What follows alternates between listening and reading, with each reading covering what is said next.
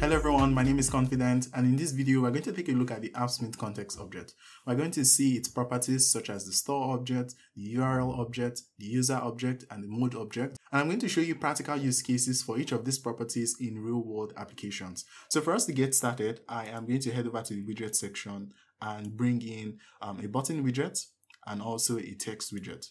The first property we'll be looking at is the store object, and this can be accessed by typing appsmith.store, and right there we are accessing the store object, and we can see that in the evaluated value pane we have an object. The only problem right now is that it is currently empty because we do not have anything stored in the local store of our application.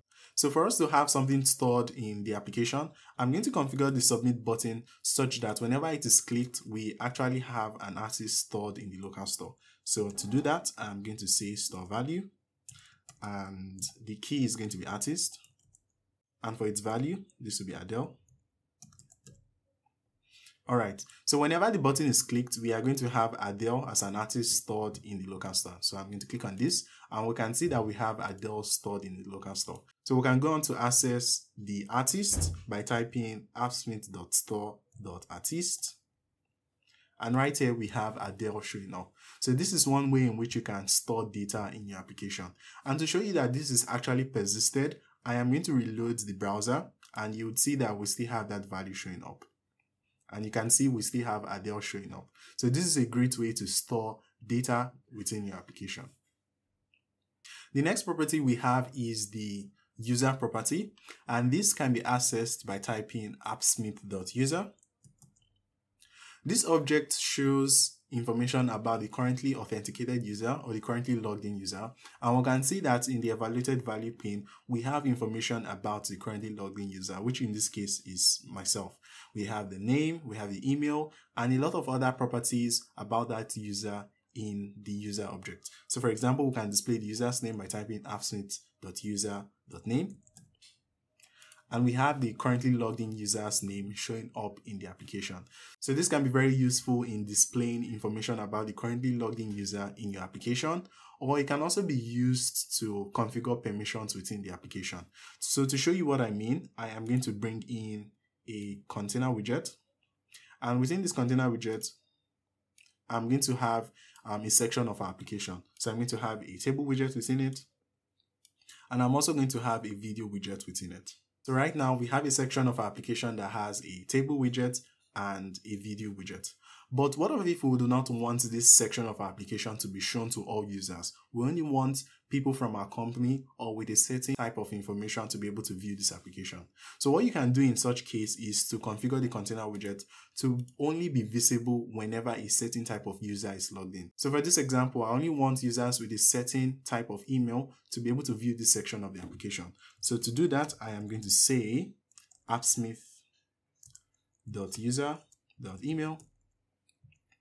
And doing that, we can see the email of the currently logged in user. So I can say if the email includes the Appsmith domain, we want that user to be able to view this section of the application. If not, do not show this up. So we can say appsmith.user.email.includes at appsmith.com. So if the user's email includes at appsmith.com, we want this section of the application to be visible. If not, this section will be hidden. So we can go ahead to deploy this. And because I'm logged in, as you can see here, I'm logged in with an Appsmith email. We have this section visible to me, but opening up this application in an incognito window, I should not have that showing up. So I'm going to open this up in an incognito window. And we can see that we have other parts of the application visible. I can see the submit button, and I can also see the text widget, but I do not have the table and the video widget showing up because I'm not logged in to my Appsmith account. You can see I don't have a currently logged in user.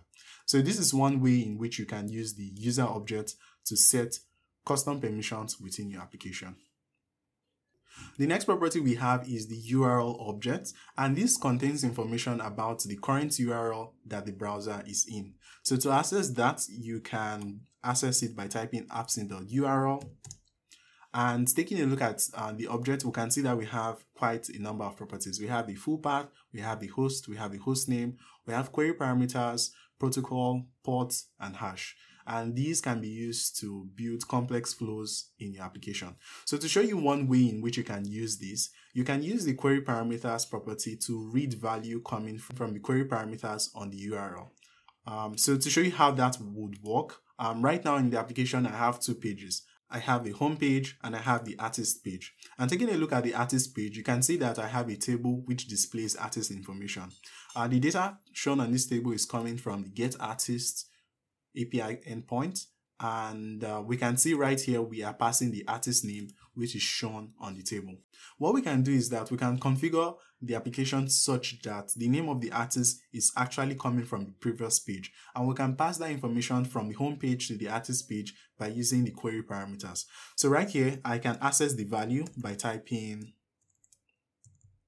appsmith.url.query parameters, and then I'm going to be placing this in the artist query parameters. So I'm going to say artist, and because this is undefined right now, because we do not have any artist query parameters, I can set a default value so that we have things going. Okay, so running this should give us our default results. Then what we can do is to go back to the home page, and we can configure the submit button such that whenever it is clicked on, we navigate to the artist page and then pass an artist along as a query parameters. So we can say navigate to, then the name of the page we want to navigate to, which in this case is the artist page. And then what we want to do is to pass along an artist query parameter. So we can say artist, and then the name of the artist we want to pass across, which in this case is Adele. And then we can deploy this application so that we can take a look at it. And right here in the deployed application, we have two pages, which is the artist page and the home page. And right now in the artist page, we have Sia showing up, which is the default artist. Then going back to the home page and clicking on the button would take us to the artist page and then pass along Adele as an artist, and on the table we can see Adele showing up. So this is one way in which you can pass data from one page to another page within Appsmith. The next property we have is the mode property, and this specifies what mode the application is on. So it can be accessed using appsmith.mode, and we have two modes, which is the edit mode, which I am on right now, and deploying this, we have the publish mode, which is the deployed version of the application. So this object specifies what mode the application is on. And one use case of this would be to hide certain things you want to be visible in one mode of the application. Say for example, you have a section of the application you are working on and you do not want it to be visible on the published mode. You can set that using the mode object. So for example, I'm going to bring in a container widget. And within this container widget, I'm going to place in a couple of widgets I am working on. And we can see that this is very messy because I am still working on this. This particular section of the application is still a work in progress. But I do not want it such that when this application is deployed, users get to see this section of the application I'm working on. So what I can do is to head over to the visibility of the container widget, and I can say if the appsmith.mode is equal to edit. If the mode is edit, I want this to be visible, but if the mode is something else, which is the publish mode, I don't want it to be visible. So I'm going to deploy this. And in the deployed application, we still have the artist page, we have the home page with the button widget and the text widget, but we see that we do not have the section I'm currently working on showing up to the users. So this is really useful if you have a part of the application you're working on and you don't want that section to be visible to users. So you can use the mode object for that. So these are the properties that are available within the Appsmith Context Object, and I'm sure you're going to build fun applications using these properties. This will be all for now. I'll see you in the next video. Bye bye.